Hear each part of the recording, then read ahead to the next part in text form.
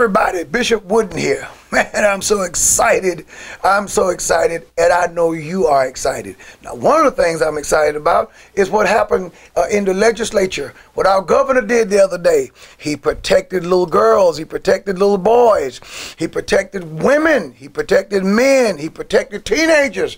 He protected us by the governor signs into law, a law that protected normal people. Now the headlines read, North Carolina Governor Pat McCrory signs into law a bill restricting LGBT protections. You know what?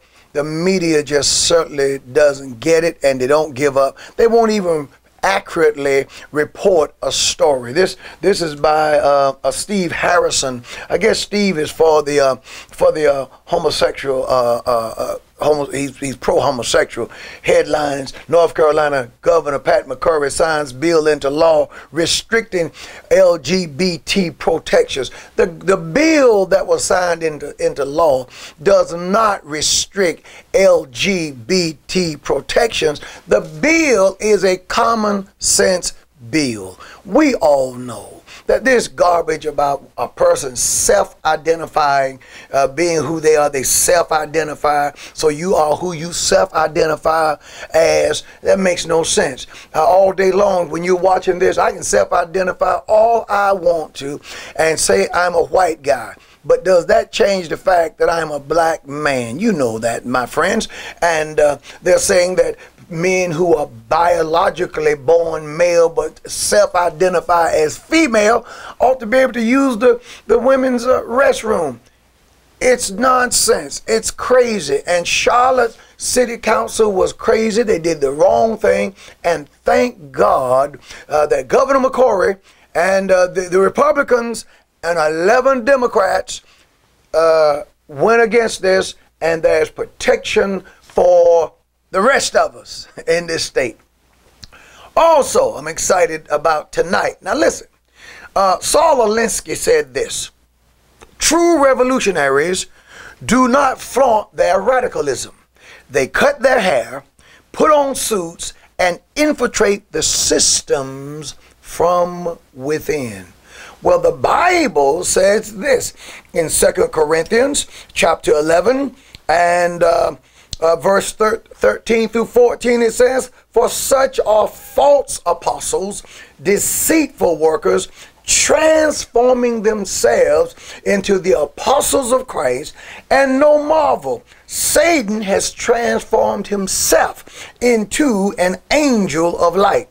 Therefore is it no great thing if his ministers also be transformed as ministers of righteousness, whose end shall be according to their works." Other words, the devil shaved the horns off, if you will, got rid of the tail, threw away the pitchfork, and put on a suit, and in many cases a turned-back collar.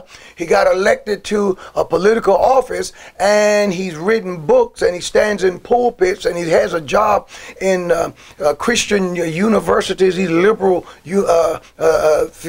theological seminaries, and Satan has infiltrated. But my friends, I'm glad that the Word of God is right. I'm glad that God's truth still shines forth. Alice Bailey, we've been talking about her. She said this. She said, use the media to promote and change mindset. She said to foster groupthink and normalize deviant behavior and encourage pleasure over social norms. Well, we see these things going on in the world today, and my friends, I'm talking about it. We're coming at this from a thus saith the Lord perspective. This is the work of God. These are exciting times, and I'm telling you, we're pushing back against the devil. Join me tonight. We're going to study the Bible, and I'll tell you something. Cut your hair, Satan. Shave your beard. Dress up. Do whatever you want.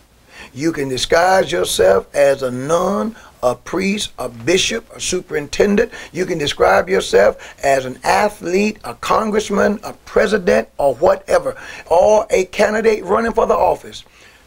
The God of the Bible has given his people discernment. and we will not be deceived. I thank God that the Lord gives us eyes to see and ears to hear.